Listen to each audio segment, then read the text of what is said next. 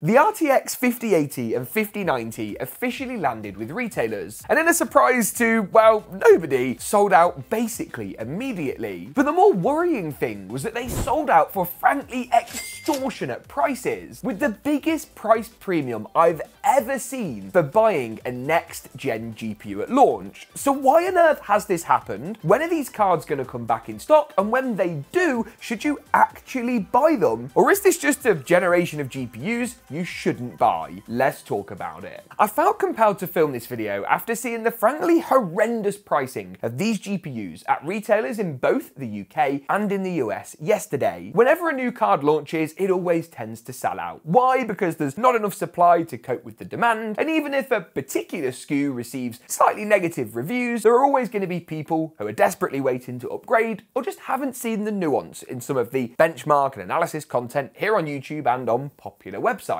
But the level we saw yesterday was frankly unprecedented, and either seems to back up a recent video cards article, which worryingly suggested that it was basically impossible for AIBs like Asus, MSI, GeekaWhat and others to hit Nvidia's designated MSRP, or seems to suggest that the AICs, the retailers, or both were just being plain greedy. Now, Nvidia would argue that they're trying to push board partners towards the MSRP, and you have to remember that's why the Founders Edition card exists in the first place. Back during the GPU shortages of 2020 and 2021, the FE card was launched as a way to prove that the MSRP was achievable. The problem is we don't know how much AMD or Nvidia charge MSI, GeekaWhat or others for the raw GPU chips inside each of these cards. The other big problem with the RTX 50 series from a pricing point of view is memory. Now, while the 5080 might not be stacked with the 32GB that you'll find on the RTX 5090, the memory across the board on this generation is the newer, much faster GDDR7. These memory chips that board partners buy from the likes of Samsung are naturally going to cost a good chunk more than GDDR6, again pushing up the price. But I don't want to make excuses for the pricing of these GPUs, and I actually think it's important to point to the state of the GPU market in general. The 5080's closest competitor from AMD would be the 7900 XTX, and while on all accounts in our benchmarks it's an inferior GPU, it's theoretically one that presents itself as a good value alternative. That's a card that back in October last year, so what's that, like 6 weeks ago,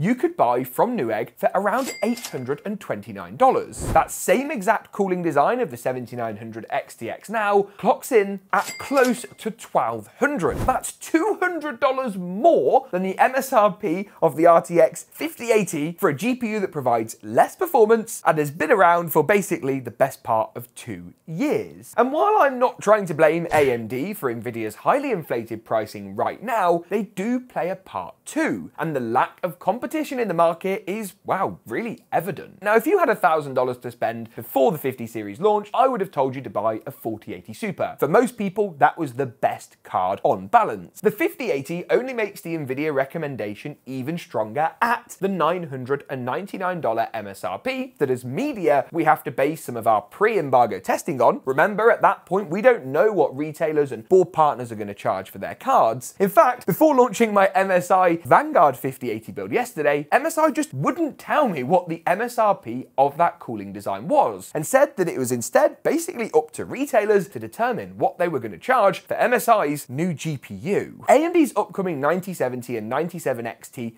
may change the landscape and may put pressure price-wise on Nvidia and their board partners to be more competitive. But that doesn't answer the question that I posed at the start of the video: what's going to happen with these Nvidia cards? Now, hopefully the launch of Nvidia's 5070 Ti and 5070 next month will help to spread out a little bit of the next generation GPU demand. But the concern is that if these prices have been unachievable on the 5080 and 5090 with regards to their MSRP, we may see a similar story with Nvidia's 2 upcoming cheaper cards too. The honest answer?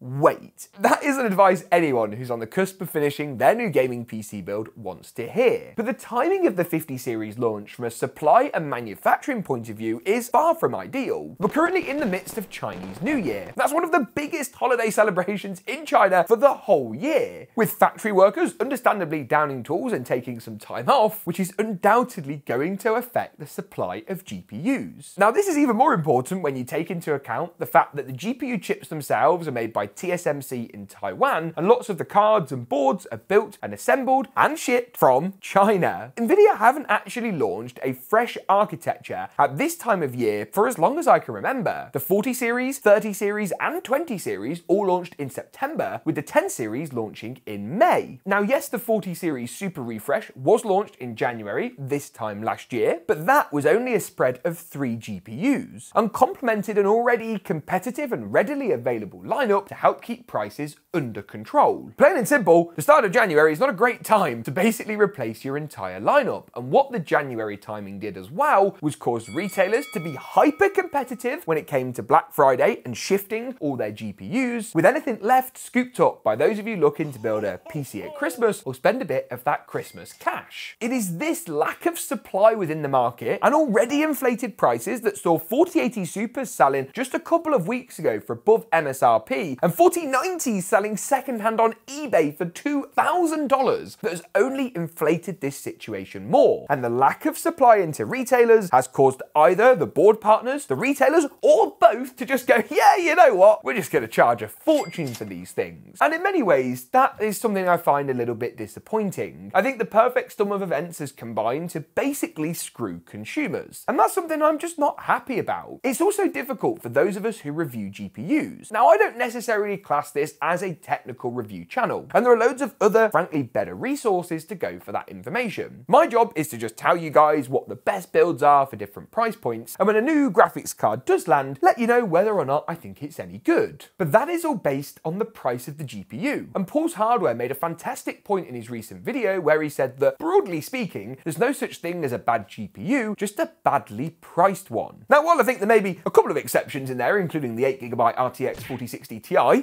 boom, I do broadly agree. And many of us as tech content creators were evaluating the RTX 5090 and 5080 based on the MSRP information that we received from Nvidia and from the board partners who were willing to share it. That is the only information that we have when compiling our videos before the launch to actually base our analysis and recommendations off. And unfortunately, this time around with the RTX 50 series, it's eroded my trust in this figure. A figure which is typically maybe slightly lower than the reality at retailers and system integrators, but is normally a very reliable guide from which we can base our testing. This time around, it seems maybe the MSRP just wasn't as achievable as we were all led to believe. Hold it out, the supply will come and prices will drop. But for now, I can only agree that we're in a slightly shitty situation.